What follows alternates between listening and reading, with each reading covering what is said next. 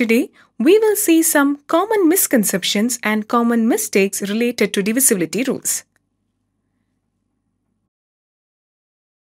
First one.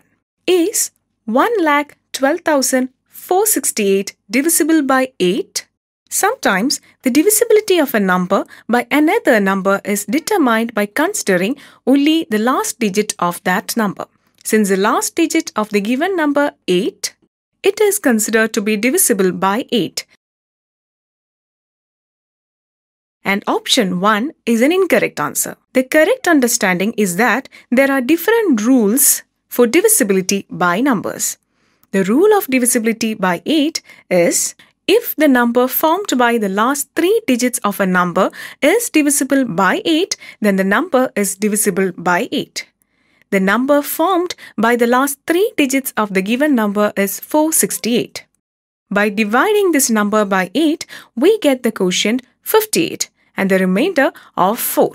So, the number 468 is not divisible by 8. Therefore, the given number is also not divisible by 8.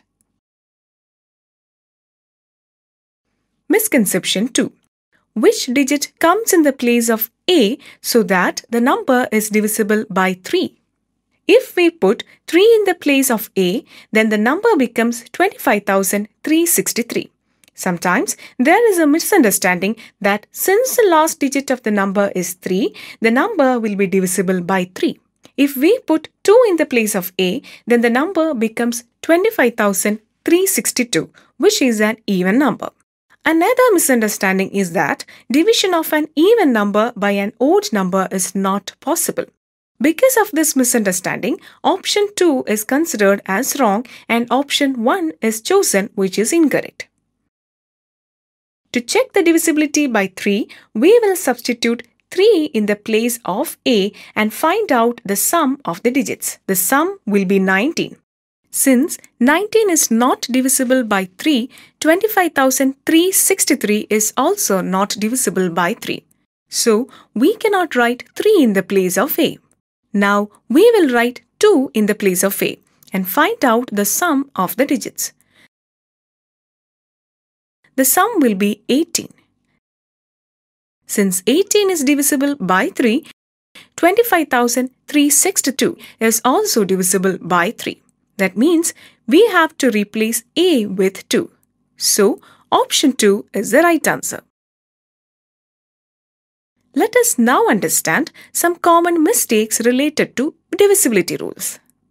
Many times, the divisibility rules are known, but if asked to check for divisibility of a larger number, then it is checked by normal division rather than using the rules.